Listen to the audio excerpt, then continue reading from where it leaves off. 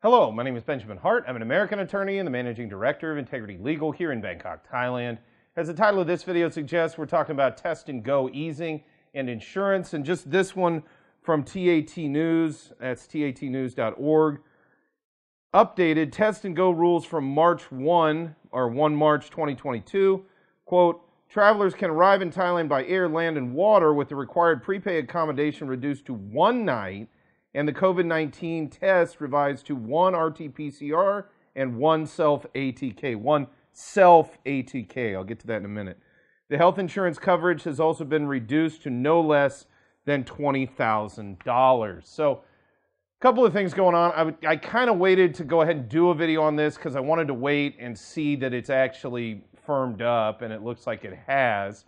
But a couple of main things to keep in mind here is it looks like it's possible that this could create a situation where we could start seeing maybe a little bit of border runs because land and water are now apparently included in this.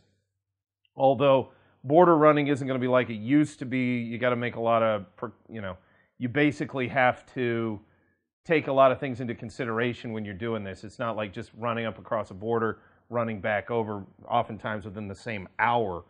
The major thing to keep in mind is this massively decreases the onus, if you will, on tourists or travelers coming into Thailand on hotel accommodations. So up to now, this is March 1, 2022, up to this point, we had test and go, then they canceled that, reverted back to the old system.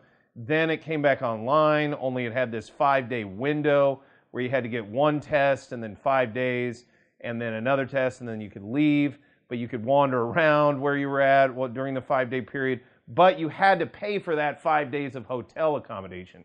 That appears to be ending. And then finally, as noted, there's only one RT-PCR test, that's the one on entry, and then the second one is a self-ATK test, which apparently there are going to be provisions put in place to go ahead and report that final ATK test. So that's basically what we're dealing with moving forward. Now, also noted, insurance requirements have been dropped down to $20,000 US.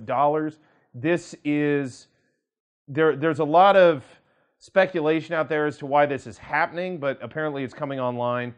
And we're going to do another video on that topic contemporaneously with this one. So stay tuned for more information regarding the adjustment of the insurance requirements here in the Kingdom of Thailand.